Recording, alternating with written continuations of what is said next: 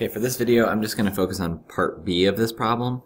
What part B wants us to do is it wants us to replace x with the term p plus 4.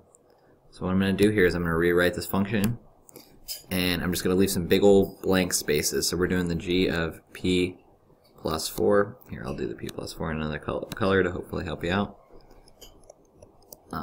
So the g of p plus 4 is going to be equal to 2, and then we're going to put a p plus 4 here, and that thing's going to be squared, plus 2 times, we're going to put a p plus 4 there, and then we've got a plus 16 at the end, right?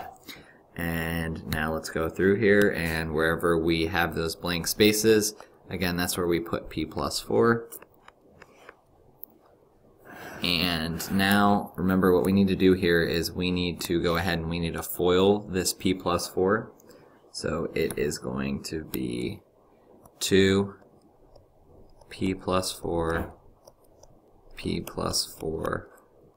And then I know here I can distribute the 2 in here, so I'll go ahead and do that. And that's going to be 2p plus 8 plus 16. Now we're going to FOIL this out. Again, I still need to wait to distribute the 2 in there, so it's going to be p squared plus 4p, and then again another plus 4p, and then 4 times 4 is a positive 16, and then we got to make sure we recopy all of that. And now we're going to need to distribute the 2 in here. Again, staying organized is one of the main things.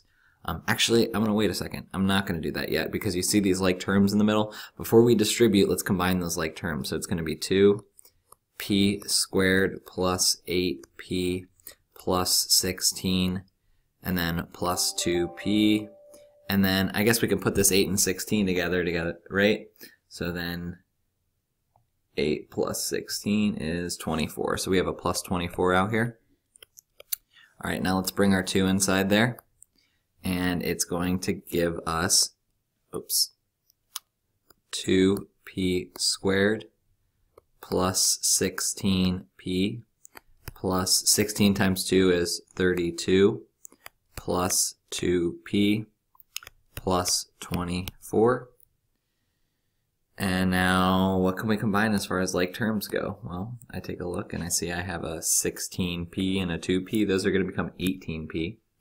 So it's going to be 2p squared, sorry, that's not very clear, 2p squared, so that one came down, 16p plus 2p is going to be 18p, and then we have 32 plus 24 gives us a positive 56.